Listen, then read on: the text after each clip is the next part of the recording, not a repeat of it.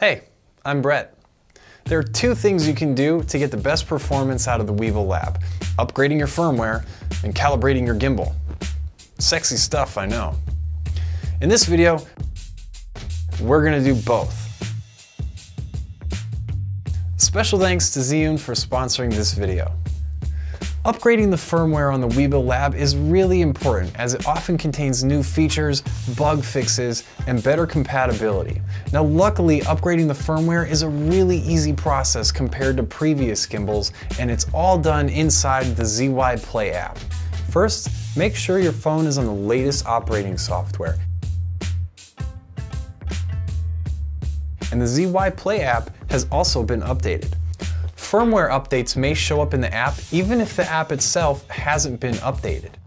Before you start, you want to make sure that both your phone and your Weebill have over 30% battery life to prevent any sort of issues. Also, make sure that both Wi-Fi and Bluetooth are turned on. Now let's start. First, power on the Weebill. Then open the ZHIYUN Play app and connect to it. Normally you can continue using the app, but if a firmware update is available, you'll get a notification up top letting you know. Tap the notification, then tap to download the latest firmware. After it has been successfully downloaded, try to update. You may be alerted that Wi-Fi must be connected in order to continue the process. If so, just navigate to your phone's Wi-Fi settings and connect to your Weebill LAB's Wi-Fi. If you're prompted for a password, simply type in 1, 2, 3, 4, 5, 6, 7, 8.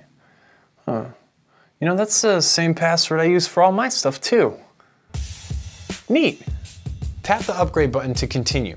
The firmware will now be downloaded to the Weebill. Now don't lock your phone screen or power down your Weebill LAB while this is happening. It could cause issues. Once it's been completed, tap Complete. The Weebill will install the firmware and then power down when done. Power it back on and double check the About menu for a successful upgrade. Awesome. Now let's connect to the app and calibrate our gimbal. Now by default, the Weebill LAB is factory calibrated and you shouldn't need to do this very often. However, it can fix some issues.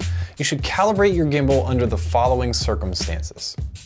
There's a deviation in the level of your Weebill LAB after it has been powered on, if you have not used the gimbal in a long time, or if there has been a significant temperature change from when you last used the gimbal, like if you're traveling.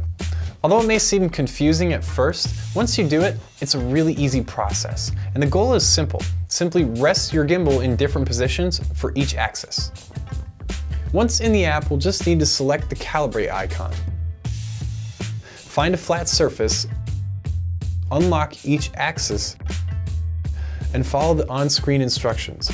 After each position, we'll automatically get confirmation to proceed. First, lay the gimbal on its side, flat on the tilt axis with the handle facing towards you and the lens facing forward.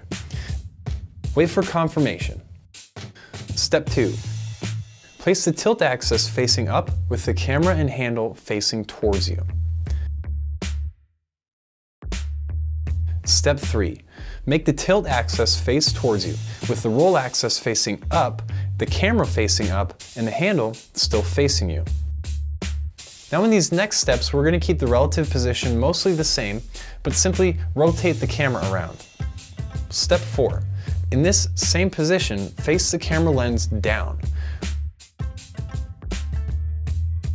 Step 5. In this position, lay the camera flat with the lens facing right. Step 6. Finally, in this position, lay the camera upside down with the lens facing left. Now if you like, you can also calibrate your gimbal by navigating to the Calibrate menu option and following the on-screen steps. Awesome! The firmware has been upgraded and the calibration has been calibrated, I guess. But yeah, super awesome stuff. And that's it for now. If you guys have any questions or comments or you need some help, let me know in the comments section down below. Thumbs up if you liked the vid, and don't forget to subscribe. In future videos, we're gonna dive into setting up image transmission, filming with the different modes, and more. You don't wanna miss it. Until the next one, I'll see ya.